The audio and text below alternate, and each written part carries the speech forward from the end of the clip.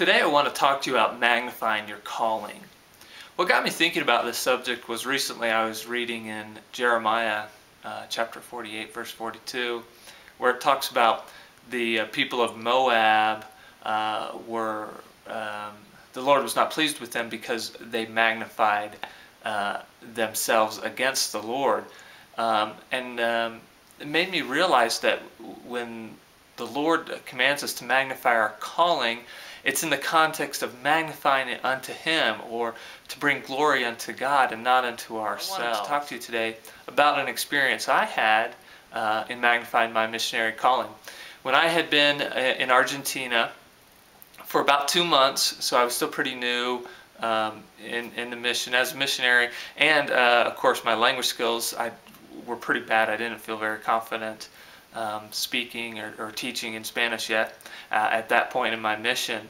But my senior companion had to go away for the whole day to work with the zone leaders, and they arranged for me to stay in my area and do the work with a 17-year-old boy from the branch. His name was Mario. So while I wasn't thrilled at this arrangement, I went forward and tried to do the work as best I could. We had a couple of appointments set up to teach discussions that day, but neither of those happened because the people weren't home when we stopped by. So Mario and I ended up street contacting and knocking doors and talking to people for the whole day. Now, at the beginning of the day, I was expecting Mario would help with my language deficiencies and so forth, but as it turned out, Mario kept pretty quiet, didn't say much the whole day, and kind of stood in the background and just listened and left me to do as best I could.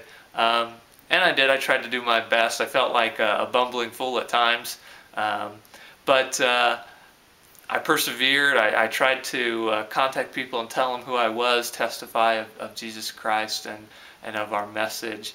And about halfway through the day, I really wanted to just give up and go home because I was so tired, and I felt so unable to do the work and insufficient in my language skills. But I persevered, and it actually turned out to be a very good day. The Lord blessed us greatly. We talked to hundreds of people. Of those, we taught 12 what we call charla cortas, which are short discussions, and those are short conversations with people, but long enough to touch on all the main principles of the first discussion. So we taught 12 of those. Of those 12 people, 4 people agreed, and we set appointments with them to come back and teach a full first discussion on another date. So I felt like at the end of that day, as I was reflecting on the day's work, that the Lord really blessed me and Mario, and had my companion, who was a native Argentine and spoke fluently, had he been with me the whole day, that the work wouldn't have gone much different, if at all. We would have been able to contact the same people, testify to those same people, and have the same discussions and same appointments for first discussions.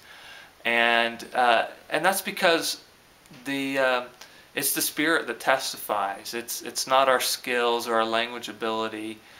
It's the Spirit of the Lord. This is His work, and if we faithfully try to magnify our callings unto God, then we'll be successful as I was that day.